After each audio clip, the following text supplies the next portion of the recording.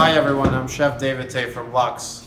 Every year I love catering for Light Up the Night, the annual Hanukkah Gala, hosted by the young friends of the museum. Since we can't get together this year, let me show you how to make old school latkes.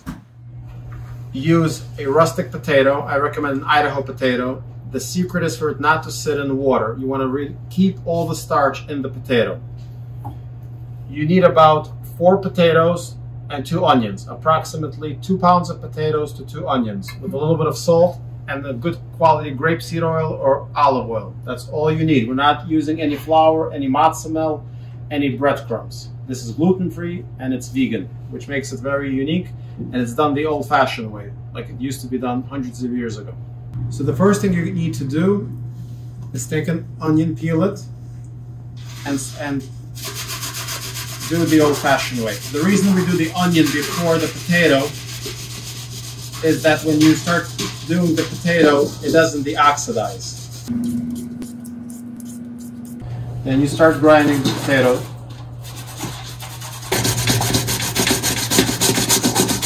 It's very important to do this through a strainer, so all the excess liquid from the onions and the potatoes can be released. All this we don't need. About 2 teaspoons worth of good quality sea salt.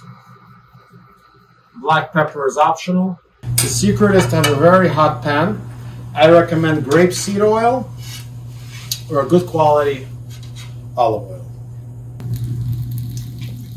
You can use a regular tablespoon. Try to keep them as thin as possible. And that's the sound you're going for.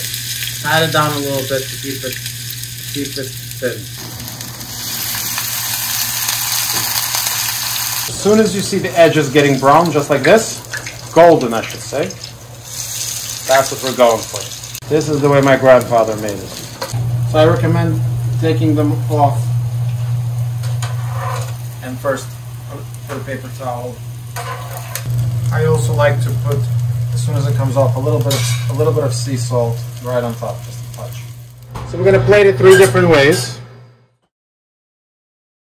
My childhood classic favorite is simple, high quality sour cream. Now I know everyone loves a little applesauce. We're not doing applesauce today, but you can do sour cream. You can use a little double smoked vodka latkes.